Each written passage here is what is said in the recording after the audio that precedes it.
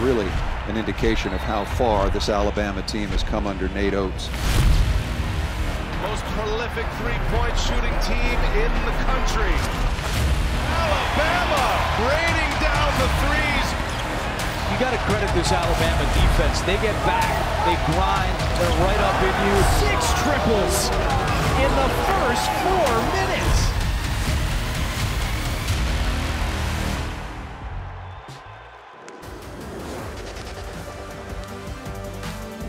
Tri-Green Equipment brings you the Nate Oats Show. Welcome once again, everybody. I'm Chris Stewart alongside the head coach of the Alabama Crimson Tide. Coach, unfortunately, 1 loss, 1 win, but the win's most recent in our minds.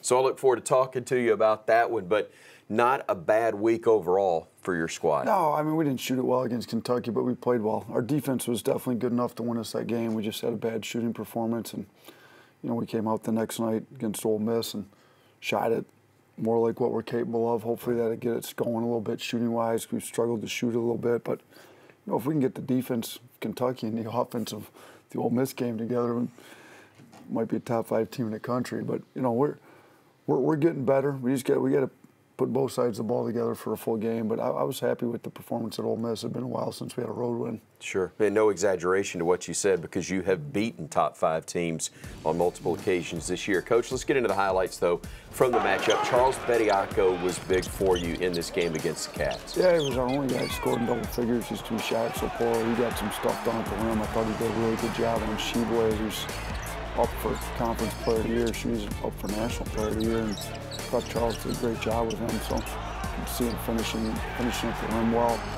He had 8 rebounds to go with his 12 points. So, you know, I thought, and he caused their bigs fits inside. You know, their bigs weren't able to score very well on him. So, happy with his effort for sure. A lot of basketball to be played in this year, but it's hard not to be excited about what the future holds for Charles. Yeah, I mean, if we can put on 15, 20 pounds on him over the summer and just get him a lot stronger. Now he's accustomed to the physicality of, you know, what SEC play looks like, and I think he's got a big upside. He's starting to play. He's making his free throws. He's playing really well.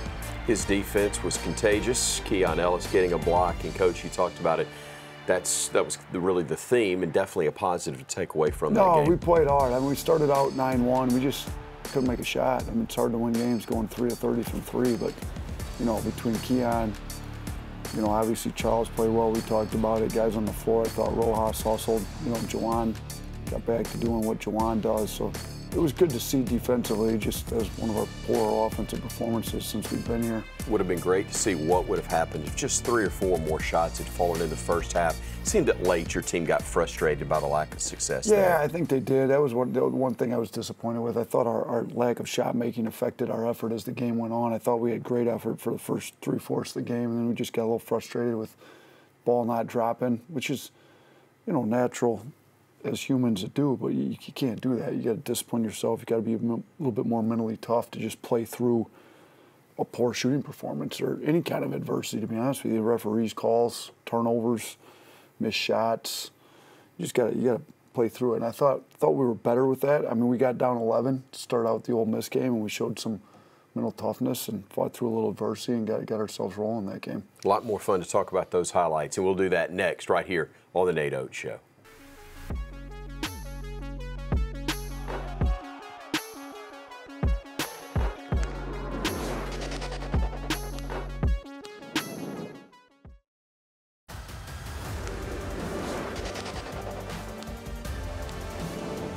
Coach, kind of wondered what you might get out of your squad after a tough loss, and you lost a couple in a row.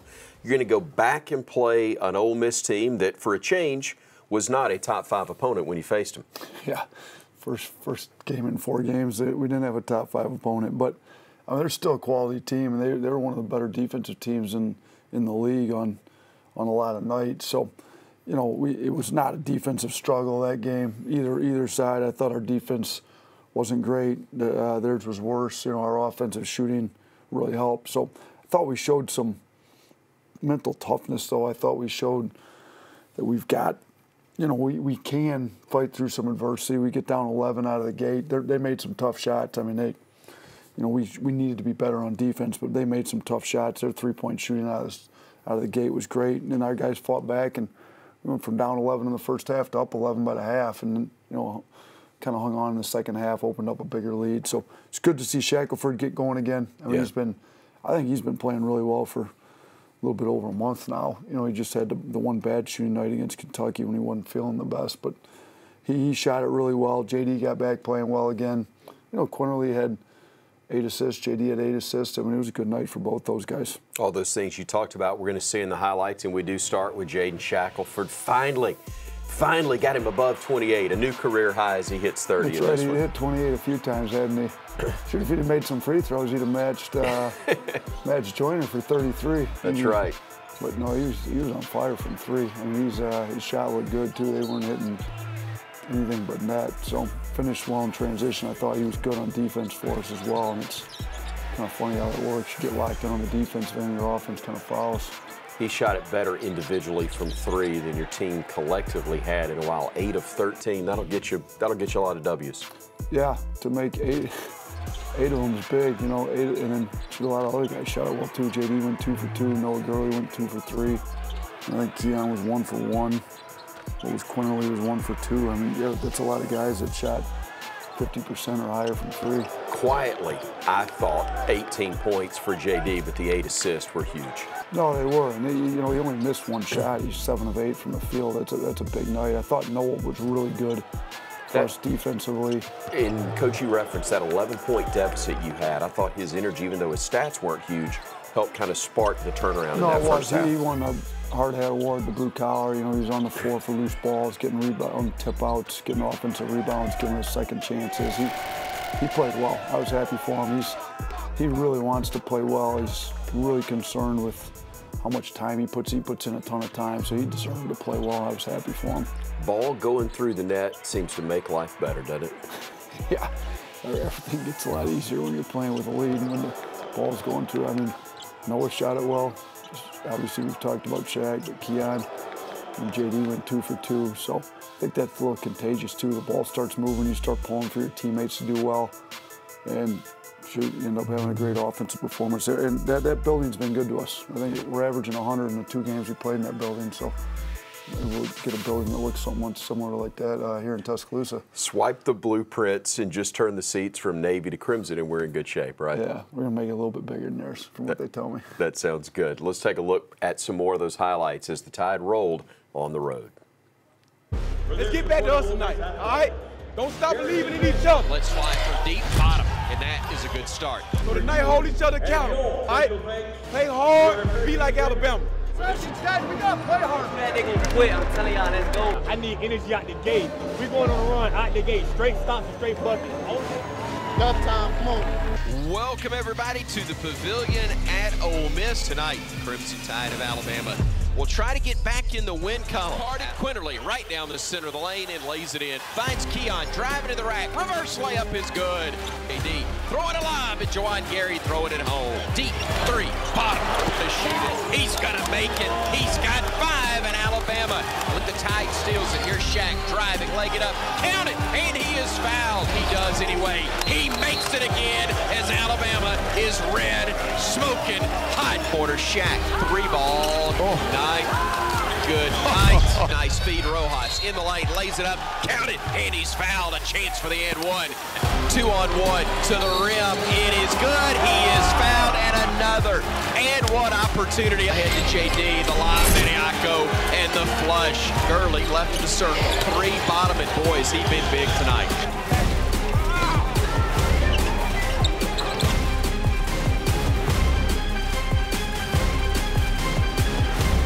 You already know what it is, man.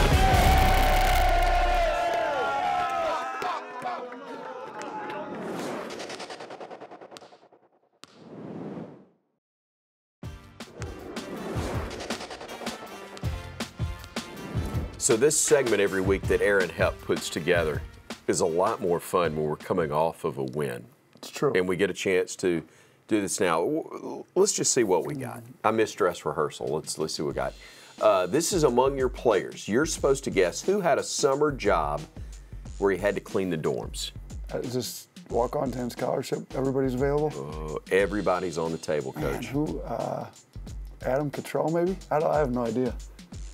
Noah Gurley. Maybe at Furman. That definitely wasn't here. That makes right. sense, yeah. Okay, before we got there.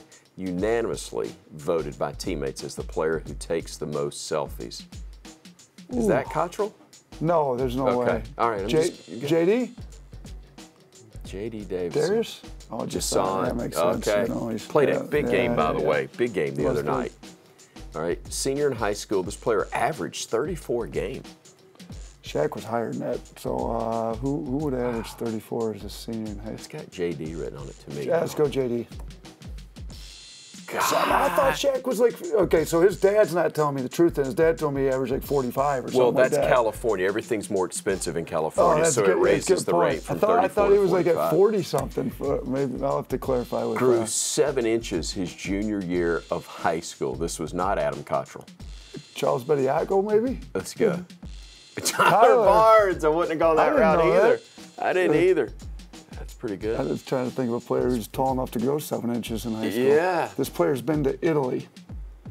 Not let's Sabaro, guess. but Italy. Chiku, France is close to Italy, is it not? Oh, JQ. Oh, he must have been on some basketball deal in Italy. I didn't even know. I didn't know that. Yeah. 7 brothers. Wow. What? Who am I missing? Wow. Why am I not thinking of? I should know this. I'm laying out of this one. James Rojas. He's got because he definitely has. Okay. Yes, I knew that. Okay. Hates bananas. Hates bananas. There's probably a lot of them because it's healthy. It's healthy food, so they probably hate it. Let's go. Who's the pickiest eater we got? J.D. Davidson, maybe? He's picky eater. Shaq again. Wow. Shaq actually somewhat healthy, though. B. Jeezy. Yeah, we turn to you for the rap questions. His rap name would be B. So Jeezy. whose name Bediaco, maybe? Bediaco, maybe? Or Brandon? Let's go with Bediaco or Barnes? Tyler Barnes. Let's go with Tyler. Brandon Johnson. Yeah, BJ. Yeah. There we go. I should have known. Bad. Yeah, you think rap, you think Mountain Brook. Yeah, okay, definitely. We're done. That was bad. I failed that test miserably. We tried to throw Bediaco in there several times. I need to get to know the other side of the players a little more, you know? Yeah. Well, there's off season. Charles had none of them. Charles is coming up next. I had one too. They're talking about where people travel. Namari went to like China on some USA 3-on-3 deal. I had an answer for that ready, but it didn't come up. Wasn't him. Bediaco's coming up though next here on the Nate Oats Show.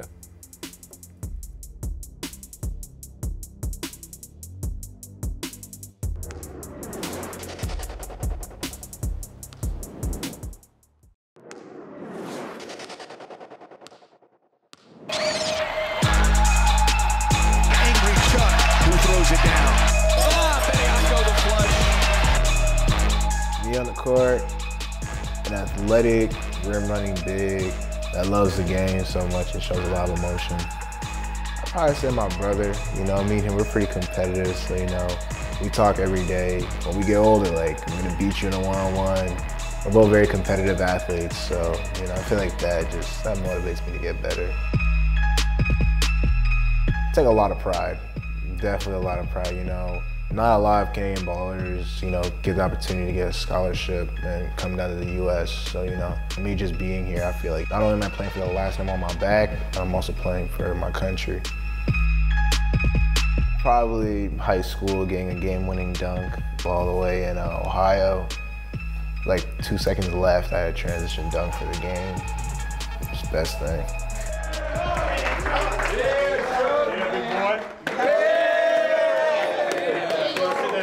Coach, I love the fact that this segment allows us to share some of the personality of these great kids you got on your roster. All right, Charles is great. He's low-key super funny, too. I mean, he says some funny stuff. Most of it's quiet and under his breath, but he's funny. I like having Charles around. I mean, he's playing well for us, too. I think he's third in the SEC in blocks. He was second there for a minute. I mean, he's got some big-time shot. Like Kessler, it's like top 10 in the country, so it'd be hard to be in front of him. So for a freshman, he's playing well. He anchors our defense. You know, he's been pretty good. He's obviously gives us a rim protector, a lob threat, guy who can finish at the rim. He played really well against Kentucky. Stuff above the rim, Coach.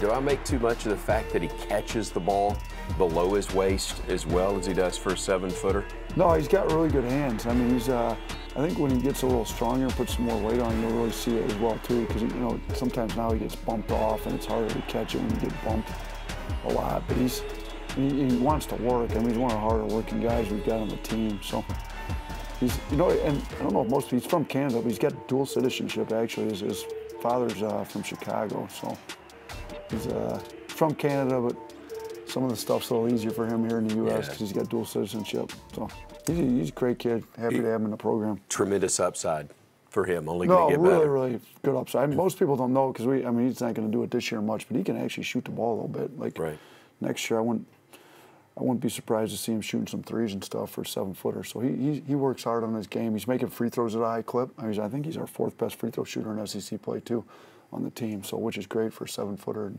gets fouled a decent amount too. Yeah, 75% range right now from the free throw line. More coming up here on the Nate Oats Show.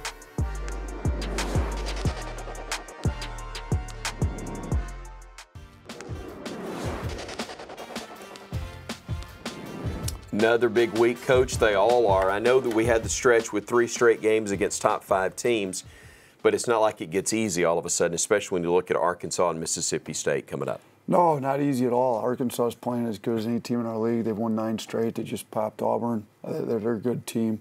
You know, J.D. Note's putting up really big numbers, so we're going to have to play well. You know, he's done a good job with the transfers. He's got a really good roster. You know, their center, Jalen Williams, is taking 34 charges on the year. He's playing really well for them, so we're going to have to play well. You know, if we could combine our defense against Kentucky and our shooting against Ole Miss, I think we'd be good. But, you know, I don't know that we're going to be able to shoot. We can't rely on making that many threes every game, so our defense is going to have to improve. We're going to have to do a great job.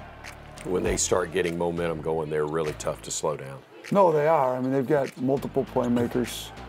You know, Note's playing well. They've got likes. You know, I haven't got into a ton of them yet because we had the late game last night, got back late, but we're you know, we've seen enough of them. I've watched them play enough against other teams to know what they've got, and they're a good team. I know they've won 9 straight games. You won't have to look at a ton of film for Mississippi State. Just go back to about 2 weeks ago, refresher course, if you will, against the Bulldogs. Yeah, we played them pretty well without shooting it well at all. We rebounded with them for 32 minutes. We just really lost it on the offensive boards in the last 8 minutes of the game. So we got to get some guys. We got, you know, Rojas gave us good minutes. That was his first game back. You know, he's a little more comfortable now than he was there. I think some other guys are playing better. You know, Jason's playing better. We can play him more minutes if we need some size to help us with rebounding. And I thought, you know, they've got good bigs. They play inside out a lot more. You know, they're going to be a tough team. They beat us once already. They'll have our guys' attention for sure. So, you know, we get a 2-game homestand. If we can get both these games at home, we'll be in great shape. Always appreciate the time. Look forward to seeing you next week, and look forward to seeing you right here on the Nate Oats Show.